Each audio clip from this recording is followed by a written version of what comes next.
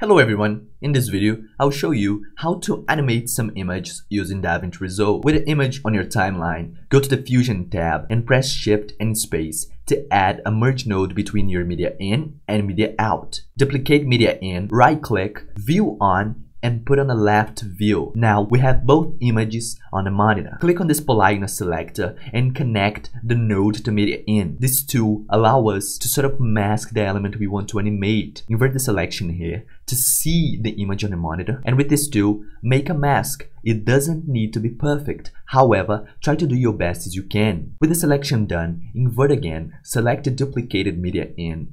Shift and Space to add a warper node. Here, open the on-screen controls option and maximize this value to facilitate the warp points visualization. Back to the monitor again to insert some warp points in your selection.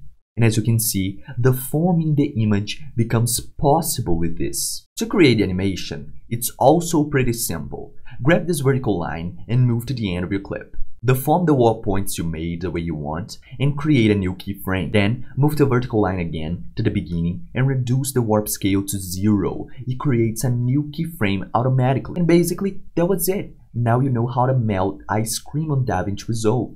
Thanks for watching.